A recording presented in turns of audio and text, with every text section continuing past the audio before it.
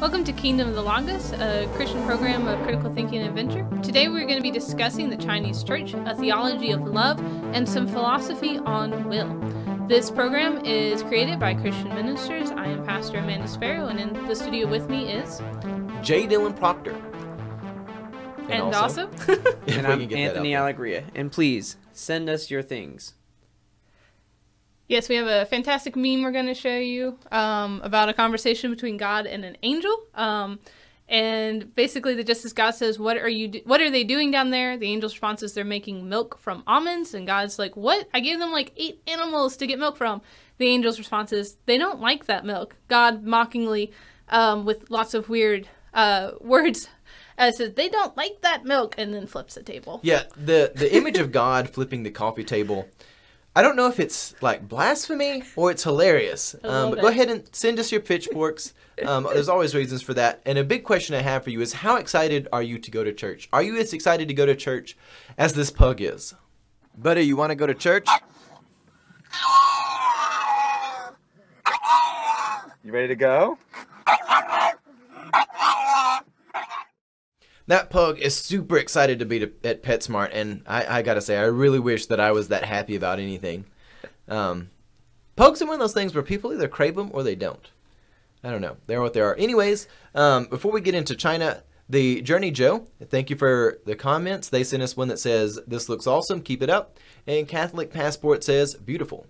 And that statement was in response to a meme of Teresa de Lisieux, and we'll get to that later. All right, so let's have a serious conversation about what is going on with the church in China. This is a conversation I really want us to have because it's something where the more you hear about it, the more this needs to be brought attention to the world because there's some really serious things going on. So recently we've talked a little bit about the Three Self Church in China, which is the official church in China. Yes, China actually has a government-run church. But aside from that, there are also other home churches which are there. So basically the church in China really fits in a few categories. There is a Catholic presence there. There's a Protestant presence there. There's sort of a non-denominational home church that is there. And then there's the official state-run church. And recently, China has been working to shut down churches, including those that are run by the government. Furthermore, the Protestant churches and the home churches have been heavily persecuted and have been put in really terrible positions. Even the Catholic Church has recently been put in a weird position, and the Vatican made a deal with the Chinese government that kind of bothers me, and I want us to talk about that a little bit. Before we get to the one involving the Catholics, I want to talk about shutting down the church Zion, which is the largest house church in China. So when we say house church, we think of something a little different than what people might think of in China. Amanda, would you share with us a little bit what really is a house church? What are we talking about when we talk about that in China? All right, so China has an officially recognized church called the Three Self Church, or the Four Self Church. And that is their government sanctioned body. And so everyone outside of that is considered a house church. And they're also considered to be illegal, or at least under great suspicion. And so a house church can definitely be a couple of believers meeting in a home or an apartment. But it can even be a larger gathering of people in like an area that's been rented out specifically for the church. But when we say house church, it just basically means any body of believers that is not part of the organized and sanctioned Church of China. Yes, it really doesn't mean that it's just something happening in someone's home, though that could be the case. It really just means not the official church. Well, recently there has been the church which is under the name Zion, which is there in China, and it's been one of the recently attacked churches there in China. And basically what happened is in April of this year, the Chinese government sent a letter to the Zion Church and said, we want to install CCTV cameras all throughout your building. We want them watching everything that goes on. We want full access to your building and activities all the time. And now, of course, this sounds like Big Brother coming to be inside your church, and it actually is that. It's actually the government wanting to come in there for nefarious reasons. Now, as you can imagine, Zion, they were a little bit hesitant to comply with this, and as a result, the Chinese government basically said, well, we're going to shut you down if you don't do this. And as we've seen with other churches, and we've talked about this in the past, there's been a theme where the Chinese government and President Xi has been coming in and saying, all the churches, do away with the crosses. No more Bibles, no more crosses. If you have religious imagery or religious material, we want that replaced with the Communist Party material. We want socialist propaganda in there, although they don't necessarily call it socialist propaganda. They outright say we want pro-socialist things posted all over the place. They want these to replace what is going on with the actual activities of the church. But what I find to be so dubious about this, and we have an article from Christianity Today on this, and we've got that pulled up so you can see a few of its pictures and things. One of the really dubious things the Chinese government has been doing is, as the church refused to comply with this, the state sent some officials here, and basically they said, we want you to call up the workplace of people in this congregation and harass them until you can get them to make a statement to get them to comply with this standard that they will not go to church anymore. So basically they've been going to the workplace of people who attend this church and harassing them, wanting statements that they will not go to church, that they'll cease going to church, they'll cease being Christian. And it is just a really, really terrible thing. They're trying to get the church out of the building where they're meeting. They're trying to evict them and shut them down. We've got some pictures of both the church and the pastor there. His name is Ezra Jean of Beijing's Zion Church. And you see this man here. Again, he's got a lot of weight on his shoulders, as do all the Christians in this scenario. If you can just imagine, we're at a place where by the mercy of God, we have the freedom to go in and worship together and assemble with the other believers. And even right now, listening to this podcast, having a Christian conversation, we have great liberty in doing that. But in China, they're being deprived of these very basic rights. And I know that's something that really bothers you, Amanda. Yeah, we've talked about it again. We've kind of mentioned this before, but this is a basic human right. And this is something kind of collectively as a world, we've sat down together and we've written down what is every human being entitled to. And one of those things is freedom of religion. And it's even ingrained in how we're supposed to do business internationally and nationally. And the fact that this is not like it's a secret incident. It's not something we have to go investigate really deep into to find out it's happening. This is fairly common knowledge. Yeah. And for it to be happening and happening so blatantly, I think speaks to the fact that our world, even though we say these are basic human rights and we're going to fight for these basic human rights, we're going to hold people accountable and governments accountable for these human rights, we're not actually going to follow it through. And obviously, this is a very clear example why we shouldn't trust the government for salvation or protection or really anything. But this is not a political rant. This is a rant of grief that there are fellow Christians that are experiencing these things and they don't have the tools or the structures or really the support of others to change this. And it's just horrifying that this is going on, and this is going on in our modern day, and it's going on so blatantly. It really bothers me how much especially a lot of the American and Western media doesn't spend a lot of time covering this, because it's a pretty serious thing. This does mimic some very serious things in history because the mechanism of replacing God with the state's pretty evil. And one of the things which is really novel about the American system is we come in and we said the rights we have, they are not of our own design, but instead they come to us from divine providence. In other words, they originate from God. And the government is there just to protect these rights which come from God. And that's a very important philosophy that really comes out of the Christian world, but also it's one that thousands of years of human civilization, we have come together to realize this is the best recipe for freedom. This is the best recipe for people actually getting their rights. And when we see what's going on in China, where they're not allowing people to have this freedom of expression, there's no freedom of speech, there's no freedom to worship God. They're wanting to replace even the imagery. They're wanting to replace God with themselves, the Communist Party. It really is a devastatingly bothering thing, to put it nicely. Another issue that's happened recently, which of course we're all clergy in the Church of the Nazarene, or myself and Amanda are, and Anthony's getting there. Anthony's doing a great job producing. But here in recent times, the Catholic Church just made a deal with China that sounds really good if you just read it as a headline, but when you get past the headline, it's actually pretty terrible.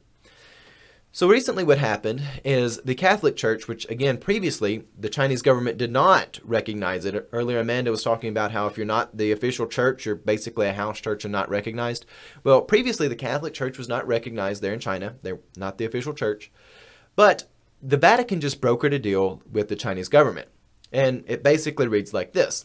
The Chinese appointed bishops are now recognized, and in return the Chinese party recognizes the Vatican as the head of the church. Now you read that, and that might sound cute and fuzzy, but it's actually quite dubious, because basically what has happened now is the Vatican said, if you will say that I, the Pope, I'm the head of the church, we'll let you appoint the bishops there in China. We won't be doing anything in that capacity. You can appoint the bishops. We previously had excommunicated the bishops that you had there because they were assigned by you, but now we'll step back. As long as you say on paper that we're the head of the church, we'll let you pick the people to be the pastors and the bishops. That's really, really a dubious thing, because obviously China has a motive not to put people in ministry who want to be in ministry. They have a really corrupt motive there, and I don't think the Vatican is actually the head of the church if the Chinese government is the one appointing. So, Amanda, what are your thoughts on right. this? So this is not something like this is what when Pastor Dylan first shared the story with me, I was like, this seems odd, because like the Catholic Church has a lot of power in the world. I mean, influence and money and tradition behind them. If any denomination was going to be like, we are in charge, it would be the Catholic Church. And so this seems odd to me. The Catholic Church was willing to surrender power to a secular government. And what also amazes me is, again, if we give this just more than like 2 seconds of thought and really think about this, it's saying, you know, the Chinese government's not going to go to a seminary or a college, a Bible college, and say, we want to pick the smartest and the brightest theologian, and that's who we're going to appoint as a bishop of the Catholic Church.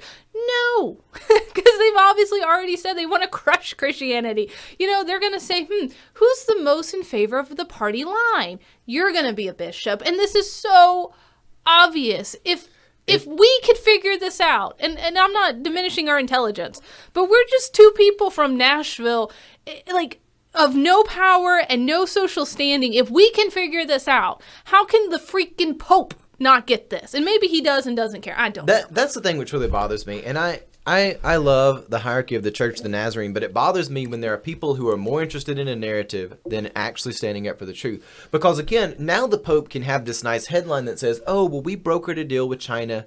It's all wonderful. We've got a great narrative. But the reality is pretty corrupt. And I also want to say, we're not picking on the Catholic Church. There are many great ministers and people who follow the Catholic tradition, but we have got to do something more than just make nice headlines if we're going to impact the world. I think actually we may just need to shut down the whole program. I think that statement basically wraps up everything. Just do something that's not just nice headlines. That basically sums up all of our political issues in the world. Social issues, spiritual issues, everything. Just don't look for the headline. Look for the virtue itself. Look for the gospel. This is not even like the 1800s. I know when we were getting ready for the show, we were talking about in the 1800s, a lot of times people like Baptist theology, a lot of the sola scriptura denominations, and here, send us your pitchforks. Go ahead. They would go to different places, and when they would go to, maybe they were going to different places in the South, places that had slaves, they would want to start churches. They would say, well, who's the most charismatic? We'll put that one to be the pastor. Maybe they went to a town that didn't have a church. They would say, well, find the most charismatic person there. Let him be the pastor. We don't have to send him to school. You found that a lot in the Baptist-derived denominations, whereas the Methodists were more like, no, we've got to get these people and educate them. And so the Baptist denominations, they exploded really quickly because they didn't have standards on who would be ministers. Ooh, all the pitchforks now. Oh, all the pitchforks in them. But it's the true history of this. Mm-hmm. One of the reasons why the fundamentalism and the not so scholarly denominations blew up in America is because when they came down with their missionaries, they would say, well, just get people behind the pulpit who are charismatic. And the Methodists and the people who were more aligned with, send people to school, get them educated, it takes them several years to turn out a minister where the other people can do it in a day. And you found that the church grew accordingly. And this isn't even that level. Right. This isn't even the level. They're not even trying to find the most charismatic Christian. Just the most person. And it really bothers me. And again, just for some final details about the church in China, the official church is the Three Self Patriotic Movement, which stands for self-support, self-governance, and self-propagation. And you'll notice there's a lot of the word self in there because it's all inward focused. China wants to be in control of it. They don't want to have anything outside of it in control of it. And you might ask the question, it's a rational question, why does the Chinese government even have an official church if they hate Christianity? The answer is easy. you can control it if you're the one who sets the parameters of it. They wanted to eradicate the gospel, and in the 1970s, they realized the house churches were doing right well. And they said, well, if we open up our own church, we can better control Christianity by having our own church. They're not there because they love the church and want to be a state sponsor of it. They're there because they hate the church, and they think that if they can have an official church that they can control the gospel. Anyways, final thoughts on this conversation. I just think it's frustrating and it's aggravating as we talk through it. But again, prayer is not the Sunday school answer. It's not the easy answer, I think. But it's something we really have to be devoted to in supporting our brothers and sisters who are in China and supporting those who have gone there to proclaim the gospel in the midst of such persecution. Anthony? I was actually pretty much going to say the exact same thing. I was going to say that, we need to pray, and that we should also remember the ministers that are sent there. Absolutely. Pray for the Christians in China, the ministers in China. The church is doing surprisingly well. You'll actually find this is historically true. Whenever the church is being crushed by some government, it tends to do really well. But I know I'd say final thoughts on this topic from everyone else, but I want to bring up something really quick. Recently, I was listening to a conversation with Sebastian Gorka, who has done a lot of analyzing both military and various intelligence affairs of the world. And he was saying of all the threats that we have in the earth, it's not something like radical terrorism or anything of that, but it's really the party there in China, this Communist Party. And of course, this isn't because of the Chinese people, who were the largest victim of this Communist Party, but it's the few people who are there controlling this, that are in charge of this, and they're really doing some dubious things. And I know I had wanted us to move past this conversation, but there's something I want to bring up if that's okay with everyone. There's a movie that came out a few years ago, and because this is a family show, I can't say the name of it, but it's called Inglourious B-Words, is the only nice way to say this. And there are several things about this movie which really bothered me. And some of those things that Inglourious B-Words did that really put me over the edge was the fact that it repainted history. It told a historical, fictitious story. So it took historical events and then it added fiction into it. Basically, the movie takes place in Nazi era, World War II, and Hitler is killed in a movie theater by a young Jewish girl who is there in the theater, and some Americans who have sort of an elite team who are just like total hard booties who go out and have really no moral standards. And what I hated about this movie wasn't so much that it was historical fiction, though I think there's some problems there. And again, I'm not trying to say we should censor this movie, but it suggested, one, that Hollywood and theater is the antidote to Nazism, which I think that's a little bit posh on Hollywood's point to say that. But it also presented this idea that you can rebrand Nazism at your convenience.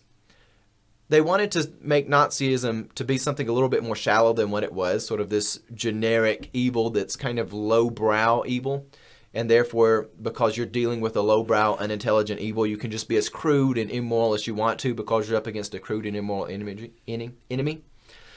And I think that is also totally inaccurate because Nazism was quite developed. It was highly developed. And one of the things that was going on in Nazi Germany, of course, was they wanted to replace all the religious imagery, whether it be in schools, something like prayer, crosses. They wanted to tell preachers they couldn't speak. That was something that happened. People like Dietrich Bonhoeffer were officially told they couldn't speak. They would go out and they would silence ministers. They would silence theologians. And they would replace the images of the church with different images of, say, Hitler. They wanted the Nazi flag in there. And one of the things which is also really important for us to understand about what happened in Nazi Germany is Nazi Germany was creating a new reality. They were creating a new religion. They had entire departments of the government devoted to creating a new religion. You have people like Joseph Goebbels talking about, we are creating a new religion. The only thing we're missing is our really mode of salvation. One of the things which fascinates me is people, they water down Nazism to say it's just a generic lowbrow racism, where the racism of the Nazis was not what people think of today when they think of racism. The Nazis, they hated the Jews in particular, and one of the reasons I think this is true is because no matter where you're at theologically, the Jews have been the flesh and blood representation of the people of God, the God of Israel, the God the Father. They hated that. the Nazi socialist ideology was the new God. And like all things which are polytheistic, it has no unified moral code. You've got the party, which is sort of the overarching God. Then below that, you've got the head figure, who might be Adolf Hitler at one point in time. It might be somebody else later. And you've got different layers of morality, which means, you know, you can treat your enemies different than how you treat your friends. You get this sort of dualistic view of the world that you get with polytheism. And instead of being something low and unsophisticated, which is what Inglorious B where it's portrayed it as, it was a massive evil that wanted to replace God. And when we look at what's going on in China, it's actually, I think, a fair comparison. A lot of times people say everybody that I disagree with is a Nazi. I think if you actually look at what's going on in China and North Korea, these are the closest things you find in the modern world. It's different. I'm not making that comparison because to make that comparison sheds too much gray area in distinguishing these two as being independent things. They are definitely independent evils. In China, the Chinese government, the Communist Party, it has evil there in its own right, and we should be aware of it and watch it for what it is, and we have to confront it accordingly. Any final thoughts? Again, second time on that? Second timer. I do think, sorry, I said no, I don't have a final thought, and then I did.